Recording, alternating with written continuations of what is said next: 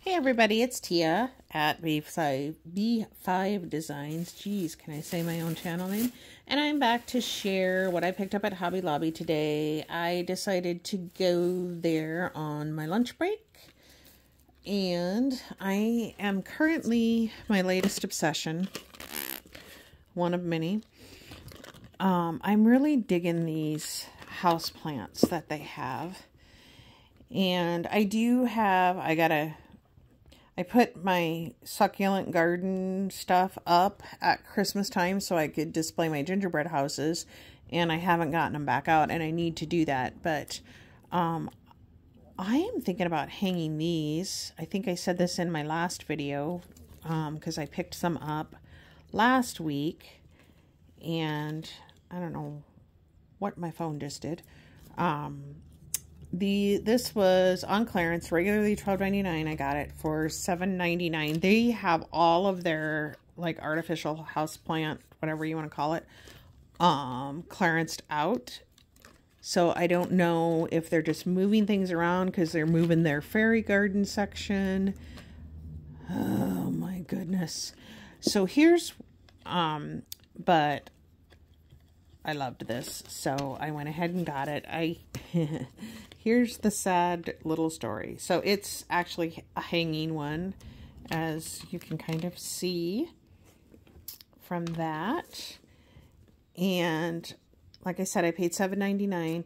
When I buy stuff like this, I always get it in twos. I got home, was coming in the door from work, and I had my cell phone in my hand, my little clutch purse or whatever it's called, and 2 bags from Hobby Lobby, and I don't know. My husband said, "Here, let me help you." And I was like, "Oh no, it's okay, I got it." And I dropped the bag. So the other one completely shattered, but I did save the little plant out of it. So I will be able to do something else with it. But yeah, I was a little upset. So here is the plant part. And then I really am trying to not buy just to buy. So I'm kind of trying to think in terms of the projects I'm planning to make. And I don't know what that...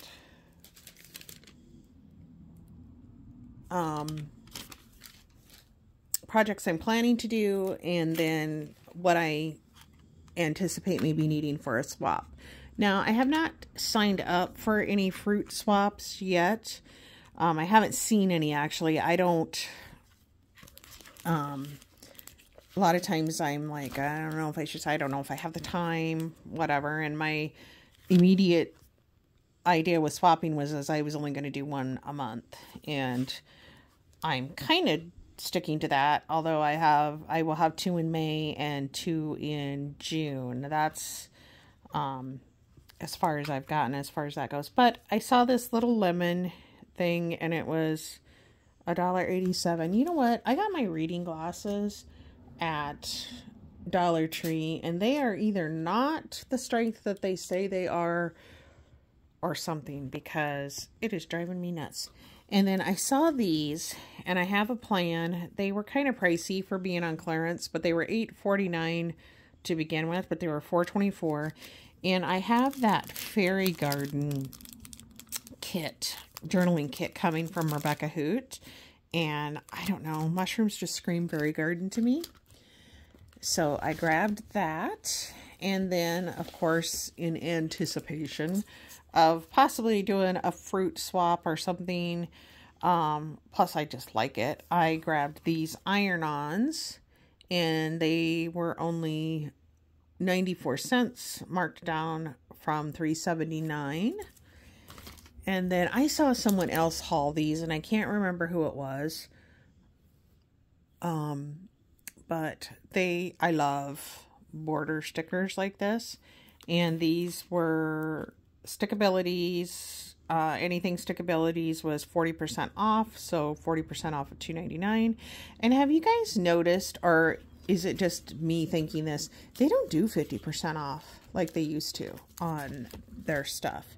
And then I discovered that I think it might have been, I don't know.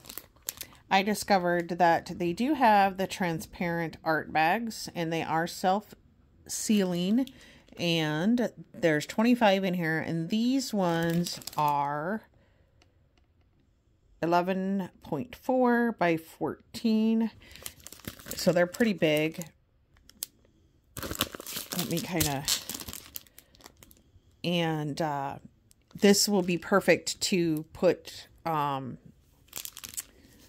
you know, swaps in, like I'm doing a spring tote swap, and so I can put my tote inside of this, I think. They have bigger, they have smaller. These are actually in the art section by like where the sketch pads and paint brushes are. And I was really glad to see them because I wouldn't know what size to buy, first of all, and this might not be big enough, but they do have bigger, like I said. But I do think, just as a precautionary, maybe not so much in the summer, but you just never know. You know, when you're mailing something, Happy Mail, swaps, whatever, I think it's just better, in my thoughts right now, to go ahead and secure them in another piece of plastic, especially because of my experience earlier in the week when it was raining so bad here, and I had gotten some stuff from Etsy, and then my kit from Rebecca Hoot, which she always secures in a baseball flap thingy. I can't remember what they're called, but you know what I'm talking about. But my stuff from Etsy was in a cardboard box, and it was, I don't know why they didn't put it in my mailbox, because it was, they both were small enough to go into the mailbox, or, you know, my mailbox is pretty good size. And I don't know why they didn't do that. So I was kind of frustrated because the Etsy one was a gift for one of my sons. Thank God it was plastic inside and it did not get damaged, but it was like dripping wet. I was not happy. Anyway, I did pick up these papers. They were on sale, and they just, I was very drawn to them. Floral, of course, and big old butterfly. And I always get two. Sometimes I don't, but most times I do. Do I need any more paper of any sort? Nope. And of course, lemons. And then watermelons. And now that I look at this, I think I might have it, or a version of it. So that is it for me from Hobby Lobby. I am going to come back on and show you guys what... Oops, I am so sorry. Just because of the fact that I'm towards the end of this video, I'm not going to redo it. I apologize. I'm going to come back and show you what I got at our library used book sale. I'm super excited. I'll be back.